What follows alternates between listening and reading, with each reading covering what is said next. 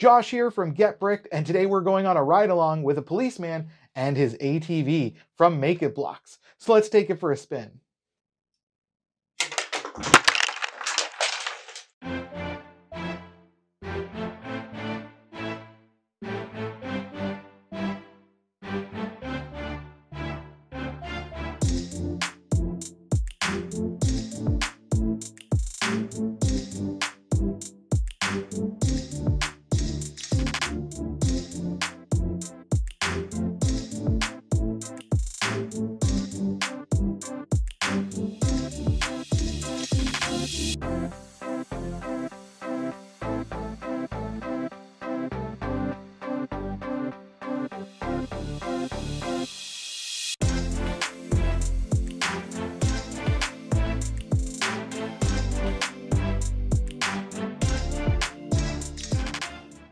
Thank you again for joining us here today with BrickT. Today we're checking out the Make It Blocks Policeman with ATV.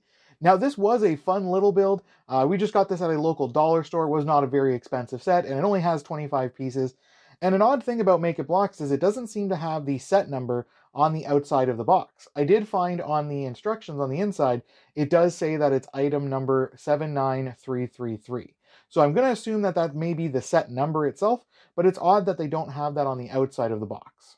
Now, being an ATV, of course, it does have some wheels, so it can roll around. They are made out of plastic, though, so bear that in mind. They are a little bit loud when you get them moving, but it does still roll pretty nicely. Now let's take a closer look at this minifigure in there. Now, the Make It Blocks minifigures are a little bit odd, and they're not very posable. We do get the head that can kind of move from side to side, of course, and the hat can kind of adjust a little bit. But other than that, like the main body of the figure is just one standard piece, and they've actually included the seat and the steering wheel into the mold for the figure. So that's an interesting touch, and it's all kind of contained in one unit, so you don't have to worry about messing around with a steering wheel piece or a seat piece or anything like that. It's just a shame because they did that, it's all molded as one color, and I would have loved to have seen the seat or the steering wheel in a different color. Maybe white or black just to fit in with the rest of the look of the ATV. Now switching over to the ATV, you'll notice it's largely done up with the blue and white, a bit of black accenting as well, and then we do get the yellow on the front and the back.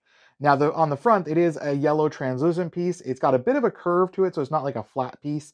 And then we do get the 1x1 blue translucent round piece for when he's got his lights going when he's in a pursuit. Now altogether, the ATV looks pretty good for a small little dollar store set, and with the minifigure on it, it doesn't look too bad because it fills in the middle. But if you take the minifigure off, then it does make it seem like it's going to be a little bit flimsy because it's just got the one piece connecting the front and the bottom. I'm kind of worried if I drop it, it's just going to shatter and go everywhere. But other than that, and the lack of the rubber wheels, I think for the most part, it's not a bad value. It was only a couple dollars, so it's not like you're blowing your paycheck. So let me know your thoughts on this ATV set in the comments below. And let me know your thoughts on the minifigure too. It's a bit of a different kind of style than what we've seen on some of the other sets we've done. But leave that in the comments below and make sure you guys like and subscribe and get that bell on because then you can stay up to date whenever we release our next video. Now, so long as you don't end up in a pursuit, just be sure to tell everyone that you just got bricked.